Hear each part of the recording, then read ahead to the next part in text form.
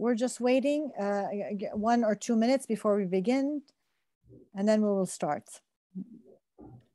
We're very excited that everyone has joined from across the globe, from the United States all the way to Hong Kong.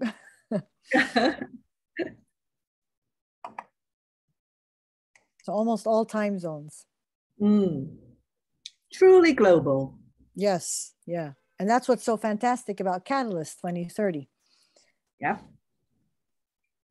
It's a true platform network for everybody to join and be part and express themselves and to learn and to share. Yeah, we're getting people. People are coming in. I think they're jumping also off other sessions and then coming into this session. Susanna, you're Bram? Sorry, renaming myself in a second.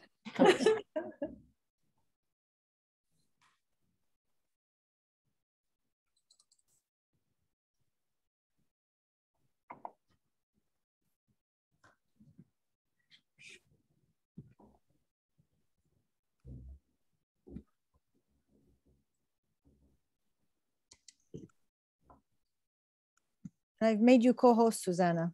Susanna, not Sue, Susanna.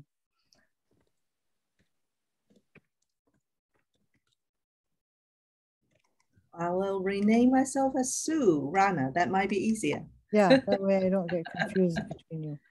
And welcome, Ghufran. It's nice to see you in many of the sessions. Wafa as well. Absolutely. I'm so happy to join, Doctora. I'm so happy that these sessions are happening, actually. Ahlan, ahlan wa sahlan. All right, do you want to start, Ziad? Or 7:05? We'll wait 1 minute and then begin at 05. Thank you, Rana, for the shout out. Thank you, and great work, Catalyst. Oh, great. We're having people from India and all across. Hello, Arshita.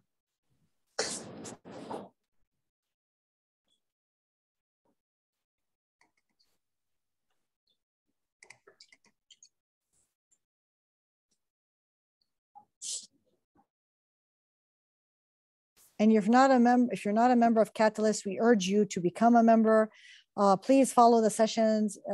There's fantastic sessions going on all over, all across the time zones. So please join and tell us what you think. And maybe next year you'll be part of Catalyst and you'll be hosting your own sessions to share and discuss what topics you're interested in and you want the world to discuss with the world as well.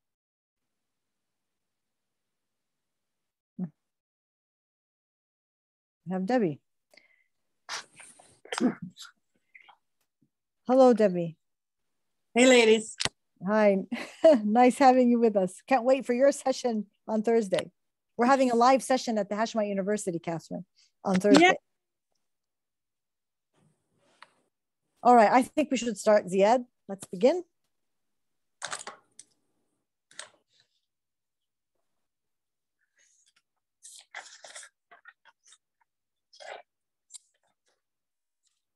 Welcome, everyone. Thank you for joining us in the second day of Catalyzing Change Week. And this session is about how to conduct research on program impact under humanitarian conditions.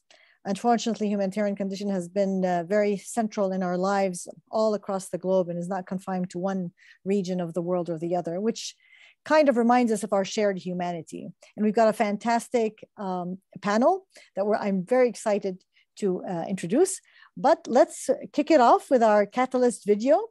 Ziad, over to you.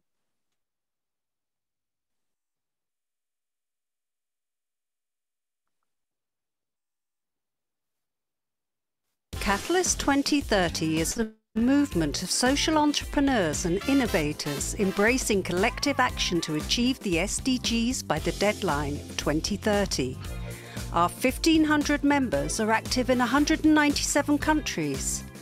By emphasizing collaborations, Catalyst 2030 is leveraging the power of the collective to accelerate real change in the lives of billions of people around the globe.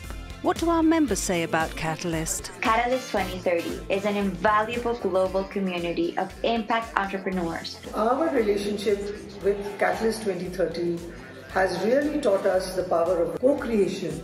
Join Catalyst 2030 and network, bond, and collaborate with our family members. And I like the spirit of bringing change makers together to share and learn from each other. Catalyst really understands the transformative nature of collaboration. It's also a platform that can give us new tools and resources. Catalyst 2030 has put my work on steroids. But most importantly, to come up with solutions that are practical, ways where we can really make things happen, because social entrepreneurs are doers.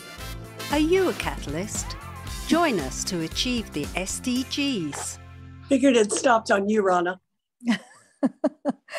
Welcome, everyone. It's so nice to have everybody here with us. We're very excited to kick off this panel and to learn from each other and to share information. Because that's the only way we can grow. And that's what Catalyst is all about. It's about co-creation, collaboration, and communication. So this panel is actually, or this session is about discussing what are the challenges going forward to allow us to conduct good scientific research on the impact of interventions under humanitarian conditions. But it's not just about talking about the challenges. We want to talk about the solutions. We want to talk about the best practices. And this is coming from a panel of experts from across the globe who actually work under different conditions and have been able to figure out what are those tips and things that we can do while challenging the system as it is and encouraging paradigm shifts and systems change so that we can do better programming, all in the goal of achieving sustainable development goals, hopefully before 2094 as projected after COVID-19 and all the delays that haven't happened. But first, before we delve into the panel, I want to introduce my fantastic panelists. And I'll start with Professor Catherine Panterbrick. Catherine Panterbrick is the Bruce A. and Devi Ellen Chabner Professor of Anthropology, Health, and Global Affairs at Yale University. She's a medical anthropologist trained in human biology and the social sciences, which is a rare combination, which is fantastic because that's when when you cross boundaries, that's where innovation happens. She holds appointments in the Jackson Institute for Global Affairs, the Department of Anthropology, and the School of Public Health at Yale University. Catherine is an expert on risk and resilience, having spent 3 decades working with people affected by violence, poverty, and marginalization. Her work with Syrian refugee youth is an example of scientific research evaluating the extent to which interventions can alleviate stress, boost resilience, and improve lives in war-affected communities. She has integrated methods from ethnography, cross-cultural psychiatry, child development, and stress biology to learn about the impact of violence on youth mental health in Jordan, Afghanistan, and Nepal. And I can go on and on talking about Catherine, but I'm sure her experience will show through her shared participation in this panel. Next, I would like to introduce with us Dr. Susanna Chu. She goes by Sue. So Sue's publications cover research areas in leadership and identity, social entrepreneurship, and social impact measurement. Her teaching encompasses leadership, social entrepreneurship, sustainability, corporate social responsibility, business ethics, and organizational behavior.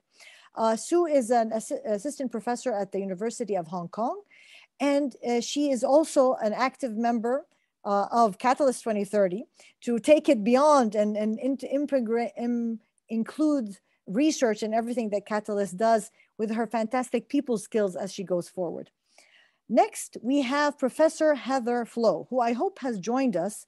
And if not, she will in a couple of minutes. She's on a train in London, but I'll introduce her briefly just to save time. So Heather is a professor at the School of Psychology at the University of Birmingham. She has developed memory-enhancing, broad-reach, low-cost procedures that enable witnesses and victims to achieve their best evidence in criminal proceedings, particularly in the areas of sexual violence and criminal identification. She works with survivor organizations, legal practitioners, and governments to develop better best practices guidelines for documenting and investigating incidents. And together, her and she leads the Rights for Time Research Network, which is funded by the Arts and Humanities Research Council Global Challenges Research Fund in the UK, and which commissions community-led research on humanitarian protection in the Global South, as well as other projects. So hopefully she'll be joining us soon, and we will be also listening to her and learning from her. Lastly, I'll just briefly introduce myself for those who don't know me. I'm a professor of molecular biology, and I work on genetics of ethnic populations and epigenetics of trauma, along with Catherine and Heather and Sue. And we study the impact of interventions, not only from a self-reporting perspective, but using biomarkers, looking, as Catherine says, under the skin. I'm also the founder of We Love Reading, an organization that works on changing mindsets through reading to create change makers. And I'm a proud member of Catalyst and head of the MENA chapter and the Jordan chapter. So we welcome you all to this fantastic panel that I'm going to kick off by addressing a question, starting with Catherine, about why, actually I'm going to start with Sue, if you don't mind, Catherine. Why evidence-based research is important for achieving the Sustainable Development Goals. And Sue, we're looking for you to share with us a concrete example. You know, at Catalyst, we're all about doing. So yes, we need the theory and we need the abstract, but we need the practical hands-on. So over to you, Sue. Thank you, Rana, and thank you for the introduction. I do impact research for social projects together with social entrepreneurs, mostly related to human development, for example, capacity building of staff teams or personal development of low motivation students. So as a result, the reason why I see that it is important to advance SDG through research is because through research, we could learn more about the beneficiaries' needs or pain points. Well, Rana will want me not to use beneficiary as a term, but I don't like to use sample here within this context of Catalyst 2030. And at the same time, if we do systematic research as well as scientific research, we could also look at causal relations to see whether the interventions actually could impact the samples or beneficiaries. And as a result, we could look at impact. So with human development, we're talking about the improvement of self-confidence or self-efficacy, or even in my area, motivation to lead or lead identity. And over time, with the cumulative impact creation, we could see whether systemic change could be made. And that's how we look at whether SDG goals could be pursued and pursued effectively and efficiently. And Rana has asked me to give an example. I've just finished a research for social enterprise that promotes inclusive workplace. A very quick background of the story, they actually raise up visually impaired as well as hearing impaired staff for doing dark or silent workshops. Over COVID in 2020, because of the social distancing restriction, over 200 days of the business actually closed. So they have to actually change the offerings and look for funding. And that they were lucky enough to get a funder to fund the capacity building. Basically, the whole staff team have to be reinventing themselves and then do a lot of skills enhancement. And all that, in that process, is an intervention that actually improve knowledge, improve skill set, and not only about the visually impaired or the hearing impaired, but the whole staff team is a capacity building exercise and human development. So that is a very important research from my point of view, not for academic research, but showing how the interventions through the funding actually improve the capacity, but also leading to inclusive workplace being developed in a sense that the staff teams could be much more resilient and they could actually serve other communities like the elderly as well. So this is, from my point of view, very small but maybe incremental steps they could continue through the funding. And that is the kind of research I do with social projects as well as social organizations. Okay, so I think that is a sample of what I've done in the field, and from my point of view is actually very core, and project that I've just done could be kind of under SDG 8. Thank you, Rana. Thank you, Sue, for kind of giving us the broad umbrella about why research is important and giving us that concrete example. But we're here to ask the difficult questions and to have those difficult conversations. So Catherine, over to you. You're an expert in doing research under humanitarian conditions. And so what are the challenges that you have faced and how have you dealt with them? And what are those best practices or solutions? And what has really made you stay up at night of doing this research to impact the people? Well, Rana, there's a lot of questions rolled into one. So let me start with the first one. As an anthropologist, we kind of like the cultural side of us, because I do medical anthropology, so I look at the body and mind as well. But the social point of view is like looking at what kind of glasses you've got when you're wearing glasses and your worldview on things. And so I would say, first of all, and the challenge in humanitarian conditions is that we have a pair of glasses that makes us work for people in need, right? We are paternalistic in our approach to people in need. We intervene, we come, we save them from crises, and that's what we do. We don't have the worldview glasses that help us necessarily build resilience, build agency, build entrepreneurship, and that's a complete different mindset of things. So we're in the process of changing from, the paternalistic view of glasses to the partnership view of glasses, for instance. And one telling thing is, for instance, the word collaboration. The word collaboration that you've been using could be simply me collaborating with you and doing my own thing, you doing your own thing, and we working for people, or it could be true engagement. And so that matters, so I would say one of the biggest challenges is actually the mindset that you approach the problem with. If you're a hammer, everything looks like a nail. If you are a crisis humanitarian, you rescue people from crisis. If you are a resilience building humanitarian, you try and let lives flourish in the long term. And the biggest problem, I think, is funding, because funders are slightly lagging behind the empirical evidence that we give about people's capacities, and they still fund projects for people. They don't fund projects to work with people. And I think that's probably a big kind of like background view that influences the constraints that we have in the world, in the work. So if I want to challenge, try to dig deeper into what you just said, and you talked about, how funders and sometimes scientists or people behind the setting up the goals for doing research under such conditions have a particular frame of mind, and you're talking about changing that mindset. And I remember you talked to me about structural versus like equity versus effectiveness of programs. So could you elaborate more on that and share with us your experience? Because I want to highlight what's different. We all talk about research and under humanitarian, and I want to hear to challenge, and for people to go out away from this session with their mindsets changed, and having the terminology and the examples from your work to change how work is done.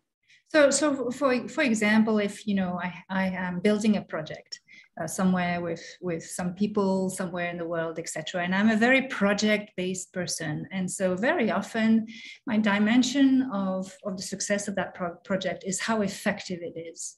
And so the lens, the glasses I'm looking at the project is everything through the lens of effectiveness. Who's on board, what's going to happen, and what the things I need to put there. But a totally different kind of lens would be the structural lens that you mentioned, which would be on equity, meaning fairness, meaning do I widen inequalities in the community that I'm working with by getting the people who are ready to change and adopt what I'm doing and leaving everybody behind? Or do I have less of an utilitarian effectiveness kind of mindset to look at fairness and engagement and that kind of thing? And so these are, you know, what do I work for as a social entrepreneur? Do I work for effectiveness? Do I work for social justice? Do I work for partnerships? Do I work for communities? Do I work for leadership? All these different kind of things are, like, I think, eyeglasses. And the point that I'm trying to make actually is that we all need our different eyeglasses. We just don't want to be blind to each other. And so it's very nice to work with teams where we see slightly different things. So when Sue might look at, you know, entrepreneurship and business kind of ideas, I might look at, you know, whether this is helping the most vulnerable or not. And so we all have these different kinds of glasses. And the beauty in research is actually to do it together, you know, to find different ways of working together, because then we understand the world in a better way. Thank you. Thank you for talking about the beauty of collaboration, the beauty of working together. How do we celebrate our diversity while working together towards a particular goal to make life better, but keeping in mind, as you said, respecting, trusting, and I always use that word, and we have a discussion about which we'll come back to, the people on the ground and what they need. Over to you, Heather. Welcome. We're glad that you were able to make it. So Heather, we introduced you earlier. Heather is our third panelist, and we're very happy that you were able to join us. So Heather, the question to you, you're ahead of a network project that we both work on. And Catherine was just talking about working across cultures, across disciplines, the importance of building those partnerships. So would you share with us, Heather, the importance of networks in doing better research and better science for the betterment of humanity? Thank you, Rana. It's a pleasure to be here, and thank you so much for holding this event. I think we're really fortunate with the Rights for Time Research Network, which draws together partners from 5 countries so far and counting. And the partners are really the bedrock of the project. They're at the heart of everything that we do as a network. It's a network that is comprised of academics as well as of partners, CSO, NGO partners, such as We Love Reading and many others concentrated in the Global South. And what we work on is studying humanitarian grassroots initiatives around protection. And what's really critical is that rather than taking a top-down approach to humanitarian protection like many international organizations tend to do, or dare I say, typically always do, we instead approach it bottom up. And for us, the biggest achievement will be to have impacts that affect directly the lives of people in communities. And the way to achieve that is by working directly in collaboration, very close collaboration with partners that really know communities inside and out, that facilitate the work. Probably our biggest stumbling block, just thinking about the previous discussion, is around our own Global North institution, which has a particular perspective of what it must be like to work in these countries. It comes at it from a very risk point of view, where it's thinking about how can we manage risks. And in the times of COVID, that was particularly challenging because our institutions in the UK were more about ceasing the work rather than thinking about the realities on the ground, which, the pandemic was just another crisis. And we carried on just fine in the projects that we had already launched, working closely with community partners that were already on the front line, doing this valuable work, and teaching us about how to conduct research in humanitarian conditions, and being able to then utilize our resource and the reach of our network to kind of amplify the results of that research so that it can get back into global policy and back to those international large humanitarian organizations that tend to work more ineffectively by offering very kind of short-term top-down solutions that never reach people on the ground as they need to be reached. And so partnerships are just absolutely the bedrock, as I say, the heart of everything that we're doing as part of Rights for Time. Thank you. You know, all these words that are jumping out at me, and I'm sure the rest of the audience, the importance of partnership, which can be translated into collaborations, which is actually the hallmark of Catalyst, that the only way to achieve the SDGs is when we talk to each other. And it's not just about developing solutions, programs to solve the problems, but it's about how to do research to evaluate those solutions, to make sure that they really work. And if not, how can they be done better, right? So it's always about improvement. It's a continuous iterative process. Evolution, I like to say it's evolution, that we need to keep on assessing ourselves, but doing it in a rigorous fashion. And hence the question, how do you do rigorous research, proper, good scientific research under humanitarian conditions so that we can push those solutions further while, you know, the balance, making sure that these are local solutions led by the people, designed by the people, and sustainable by the people themselves who are within that kind of predicament, a grassroots, let's say, approach. So all these are hallmarks of Catalyst. And I think what's unique about this session is that we're not just talking about programming and solutions, we're putting in the scientific research component, which we tend to forget in our effort to accelerate things. So I think the scientists here are the ones that, you know, tell us, you have to do it right, we have to assess, because that, on the long run, that's how we save time. But the challenges, as Heather mentioned, are those partnerships, right? How do you develop those partnerships? How do you ensure that there's no power dynamics, a global north versus global south? I'm somebody who has, you know, an upper hand. Decolonizing, how do you ensure that there's no power dynamics bias and things like that? So Catherine, you have written about that and you've experienced different places around the world. And I think with your experience, you can talk to us about how do you develop those partnerships and how do you avoid falling into the pitfalls? Not sure if I can answer succinctly. I have worked on this. In anthropology, we call it relationality. Which is a long word to say that we are changing words to emphasize relationships as opposed to collaboration. And so think hard about your collaboration. Collaboration is a great word, but collaboration can be extremely uneven. And it's like, you know, again, as I said, you do your thing, but let me do mine. Right? And we collaborate because we have the same kind of angle, not quite, or we could disagree about the processes. For instance, I'll give you an example. You know, is it okay to stop an intervention because it's not properly researched and the efficacy of it is not properly looked at? Is that ethical? Or is it ethical to rush through a project that will help those who can help themselves faster than help the marginalized? Is, you know, the ethics of this has to be like looked at carefully. So I'm saying, you know, we in my field emphasize this relationship building component very, very important. It is very important. And this comes through time. What's not fun is that funders don't fund that bit. So they just fund action in the field and then they don't fund networking afterwards. And a lot of this relationship building is about networking. It's about listening. It's about meeting you face to face more than 1 second. As I'm involved in a project, they grow over time. It is a matter of trust. If I trust you, I'll probably trust your friends. It's a social network kind of thing that grows, especially if it's interdisciplinary. So one of the, I don't know what your question was, whether it was a how question about how you make it work. You make it work by thinking of research as a network building exercise, as well as a product, which is simply, does this work, or for whom, or for when, or for where does it work, etc.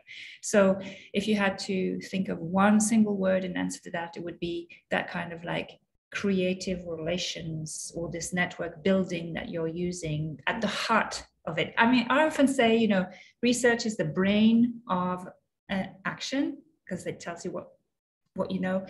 Ethics is the heart, because it tells you what's right, morally right or not. And then everything else, you know, your fingers and how many hands you have, that's your network capacity. And you need to be able to stretch not always in person, but through others. So you work, you have a equitable, sustainable, strong partnership with one person who then has another one with another person. And that's actually how I met Sue, for instance, and now we're on this panel. So it is kind of like, you know, an example of research partnerships. I think that's how we can think about it. Thank you. Yes, and as we develop those partnerships, as you described them, I think one thing we also need to take into consideration, it's not just those partnerships in isolation. It's about an ecosystem that fosters those relationships and that ensures their continuity, that ensures that they're always critiquing each other, that ensures that everybody's really listening to the other and not just, you know, just thinking of what they know and taking the others very lightly and not really listening. So how do we create such an ecosystem, right, to foster those kinds of relationships? The question is to you, Sue. So could you share with us your perspective on creating these ecosystems from your experience in research and share some case studies of how you've been able to evaluate that and share some insight? Right. Thank you, Rana. And I can't agree with Catherine more on the common goal. I guess Catherine's really absolutely spot on when she's talking about different researchers come in and like to do this and do that, and then they kind of try to think about their own publications. But while we are doing, we love reading, we just love it because it is for the better understanding of a very meaningful cause. So that kind of common goal is absolutely essential.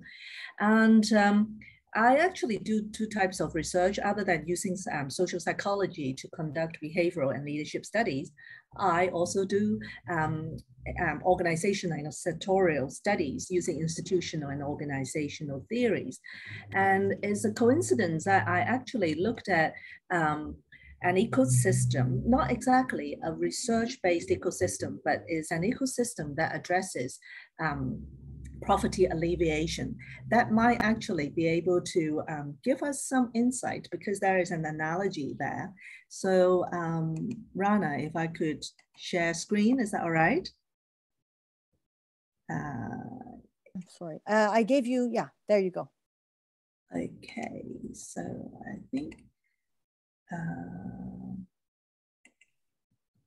sorry about that. Try to be slick, but it's always counterproductive. So this is actually a research, try to maximize it.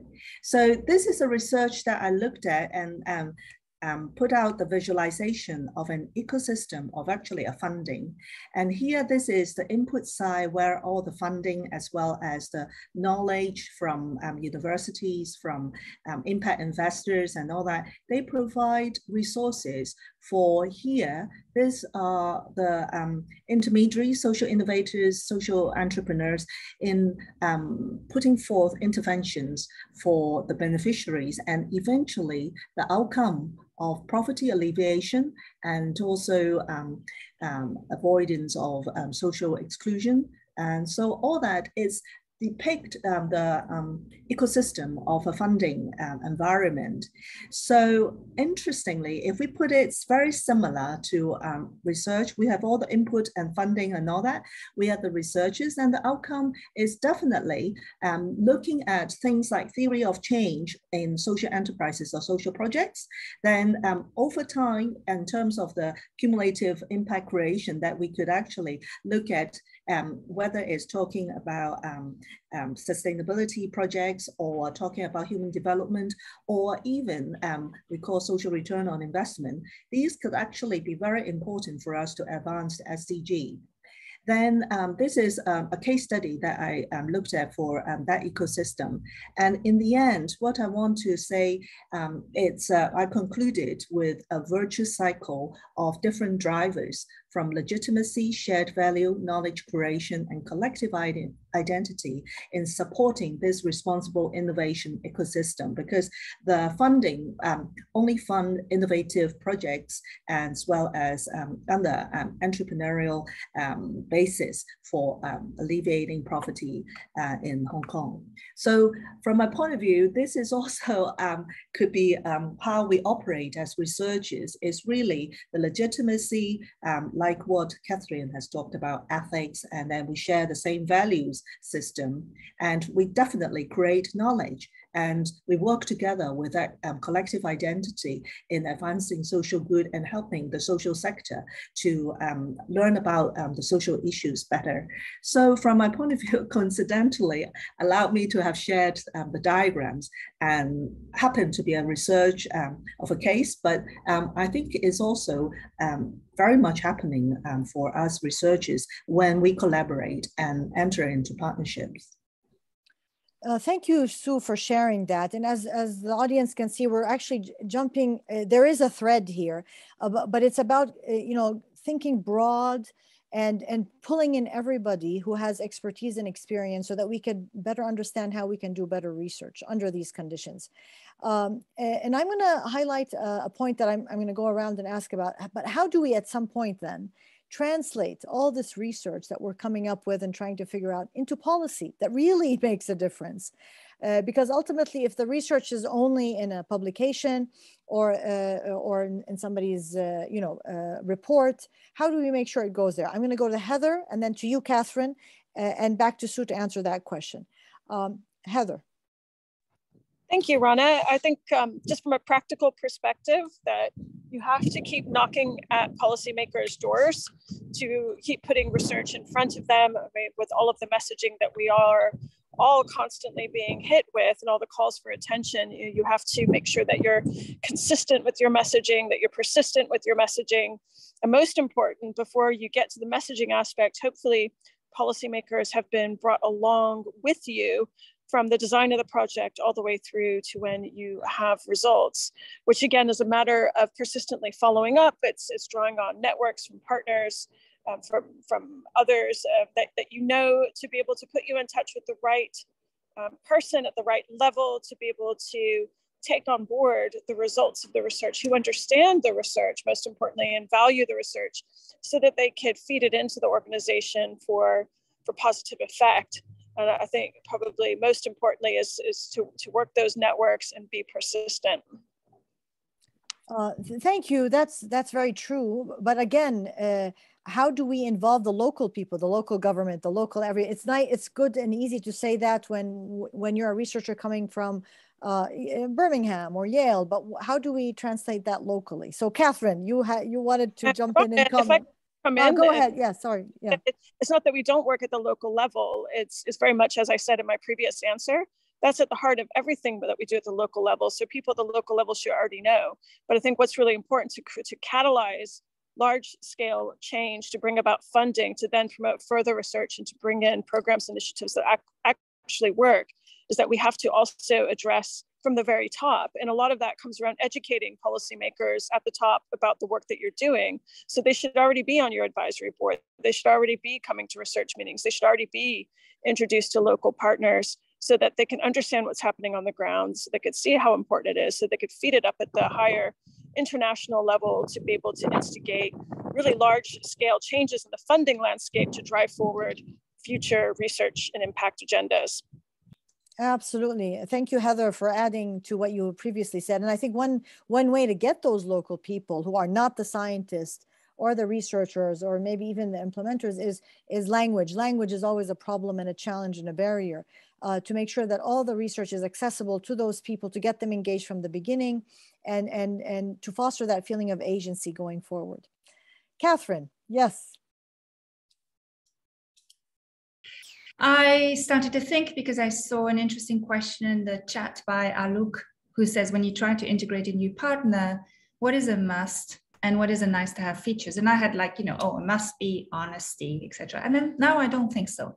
It's not honesty. It's to bring on board somebody where they have a very well-defined role, which is do what you don't do.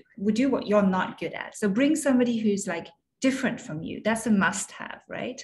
And so, for example, as a researcher, now, not so much now, but like 5 years ago, I was doing my research and I didn't think about impact and I didn't think about policy enough, right? So starting work in humanitarian conditions, I started saying myself much more explicitly, okay, so how does my research translate into the so what question, you know? So what does that mean for this and this and this person? And so I actually needed some partners that were more savvy about policy. I needed some partners who were more savvy about media.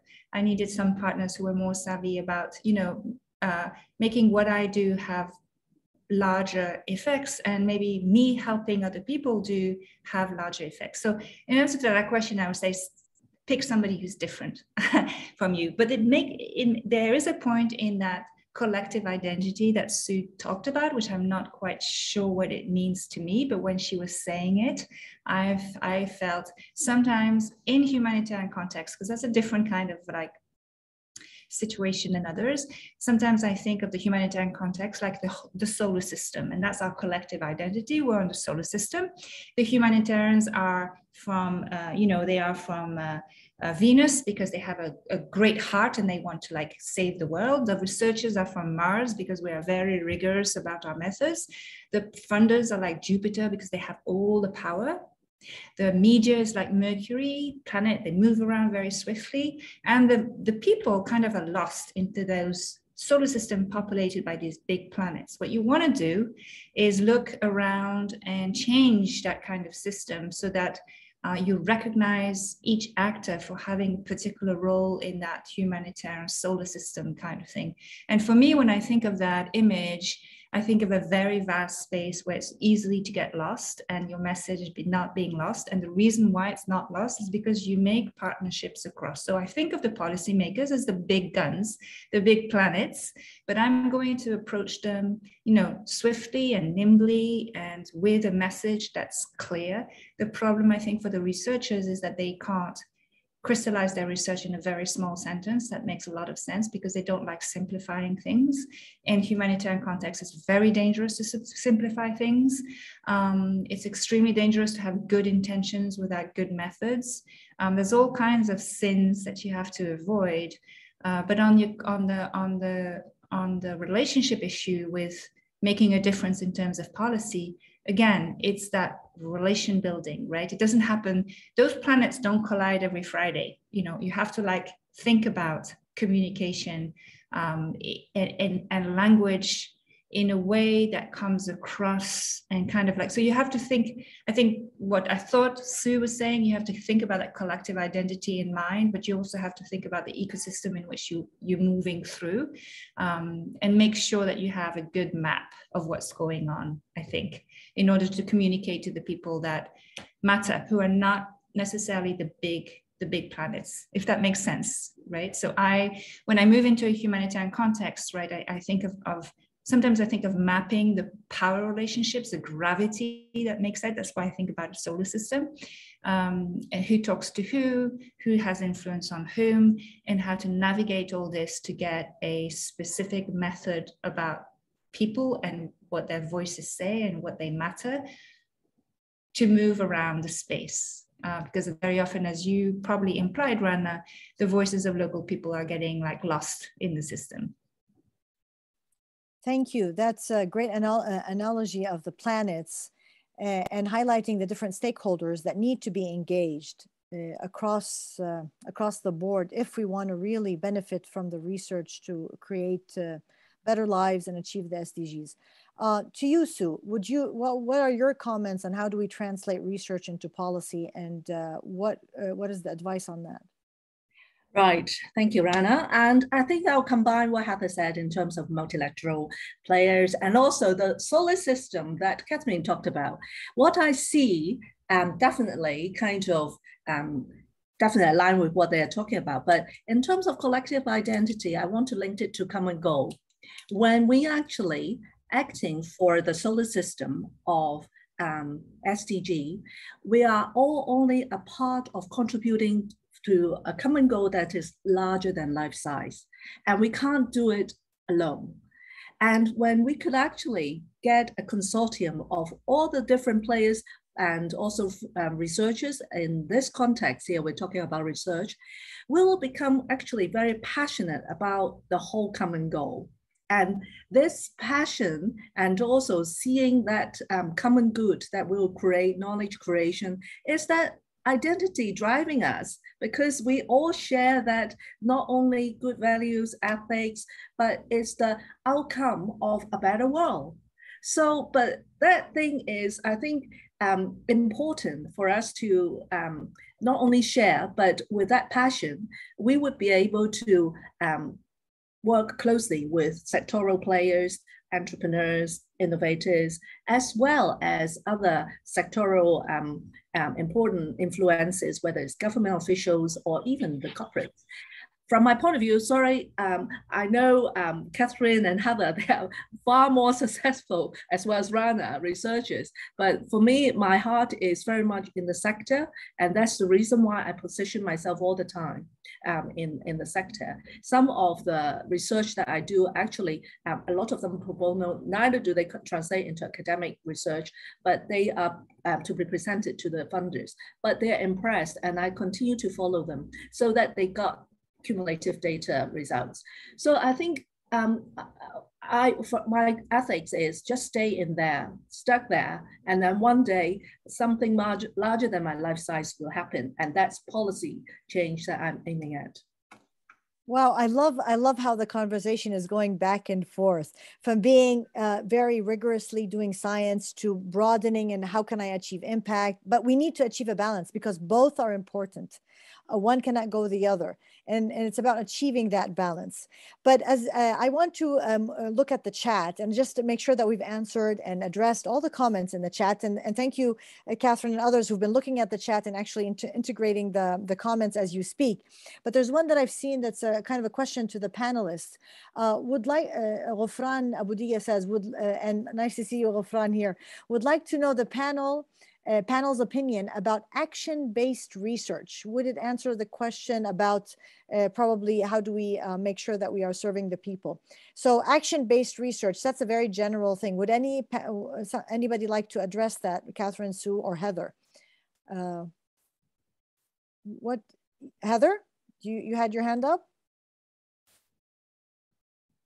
I was flicking through the comments and looking across the discussions. They've been really interesting, the points have been raised. Thank you very much. I guess I'm really not clear on what action-based research means because it seems like everything that I'm doing is action-based research. So I'm not sure really how to delineate it. Is it kind of incorporating participants, co-creating kind of research design and carrying out research together, or is it about what you're measuring? As a scientist, I think about action-based as it was sort of like observational in vivo kind of methodology, or do you have a sense, Rana, or for the person who asked the question? No, but I think it's good to actually discuss what it means because we throw out all this terminology and these terms, and everybody looks at them from a different perspective, and unless we unpack them, and I think this is a very good example of how it means something to me, it means something different to you and to the person who asked, and unless we have a conversation to make sure we're all on the same basis, we will always end up in our silos. And I think this is one important example of this actually. It's actually recruiting practitioners in the field to become researchers themselves so they can own the results and build their actions based on it. Okay, yeah, I think that's really critical. And currently I work with individuals who are from the NGO sector who are pursuing PhDs, and I think that's laudable if people have the space or try to carve out the space to be able to do that. I find though that often people are really passionate about their advocacy work, and it becomes a bit more difficult for them to come off the front line and really then become those who have to then gain expertise in some of the research methods and then get off the front line and again carry out the research that's very laborious. So sometimes it works out better that people are working in their own kind of domains of expertise and they all come together. I believe it was Catherine who was talking about that earlier. I think that tends to be the more pragmatic way, in my experience, that things end up working out, that we all trust each other, we have our domains of expertise, and we work together where we can, but sometimes it's just not practicable given the amount of work that is happening on the ground. It's really vital work that can't be taken away from. Yeah, actually, I couldn't agree more. It's all about teamwork. And things are so complicated. One person cannot do everything. It's about teamwork. But in order to be successful, we need to listen to each other, and to feel safe by creating an ecosystem, an environment where I can voice what I think. I can call out what I feel uncomfortable with, and everybody in that team should be able to take that. Whether they agree or disagree, that's another issue. But they should agree to support anyone to feel safe enough to say their opinion. I think that was something that Voltaire said, that I may not agree with you, but I will surely make sure that you have a space to talk about how you feel and how you disagree. And I think that's the only way forward in that sense. And I think one thing I would add to the question is that we also, when we look at who we are doing research on or about, is to make sure that we're looking at this is all of us working together. And we've had this conversation with Catherine. It's not about me serving you, or it's a mutual give and take. It's about how do we work together? How do we are saving ourselves. We are studying ourselves in a collective kind of humanity. So as we have in the last few minutes of our meeting, and of course, we're not going to solve all the problems in 1 hour, but this has been touching the tip of the iceberg, having these conversations. And most importantly, I believe we need to ensure that we have research as a component, as a person, as a stakeholder in everything we do, so that we do it right, while achieving that balance by having a very well-rounded team. So I'm going to go around each one of you, my wonderful, amazing panelists, to give us a recommendation. You're all scientists, and you work in the field of understanding the impact in a scientific, rigorous way of the different solutions and programs and interventions that are being developed, whether by scientists or practitioners or policymakers, trying to make sure that what works for whom and how. What is your advice? If we were, each one will give us a take-home advice that we can actually go home and actually do, so something practical, on ensuring that research is part of impact evaluation while not falling into the pitfalls and the challenges so advice and tips. I'll start with you, Sue, then Catherine, and then Heather. You're on mute. Thank you. Partnership. But also I have to resonate what Catherine said. It's to work with weak ties researchers. That means people that you don't know. And also an extra thing is partnership plus try new things. I don't think enough research in terms of looking at multi-level studies, multidisciplinary, multi-methods approaches are kind of done sufficiently enough in order to not only look at intrapersonal stuff, but interpersonal, meso, organizational, or even community. And there's a lack of that. So partnership in terms of getting a consortium of different expertise in order to look at a holistic perspective. Thank you. Catherine. This is hard. I would say work with someone who always checks your assumption, who holds your assumptions in check. And there's nothing worse than, as I say, proceeding with good intentions and having your intentions lead your path. You want to do good, but you are actually completely mistaken in the way you do good. And a good example of that would be that you're very paternalistic in your approach to community engagement. And we know this, but we do it all the time. And so the advantage to research is hiring somebody's brain that's trained to look at things systematically. And who has the time to do that. So my training is simply, I look at the evidence, I triage the evidence, I add evidence with my weak tie friends and partners, and I kind of check through all angles what is really going on. I think the doer suffers from the lack of being able to have the time to do that. The doer is doing. I do a heck of a lot, but I am trained to weigh the evidence, right? And so that's so the one word is always check your assumptions, and if you can't do it yourself, then please talk to somebody who will challenge those, somebody from a discipline, somebody who's a policymaker, and help other people check their assumptions too. Wow, that's amazing. I mean, these both are amazing. And although it may make us feel uncomfortable, but I think the hallmark of success is being uncomfortable and putting ourselves in those situations and embracing it and learning from it and considering it an opportunity. Heather.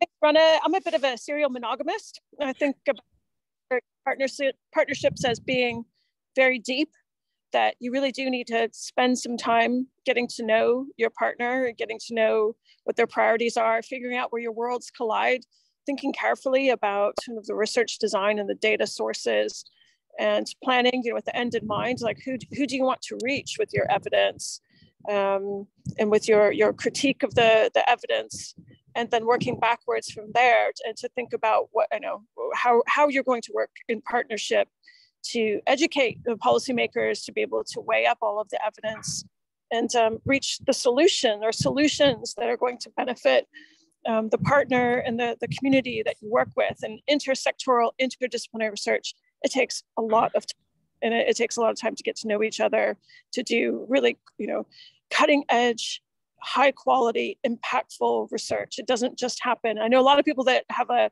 little dabble do ya, and they work with a lot of different partners and they play the field, but I think it's really hard to do like really deep, meaningful work like that. I think you need to put the time in.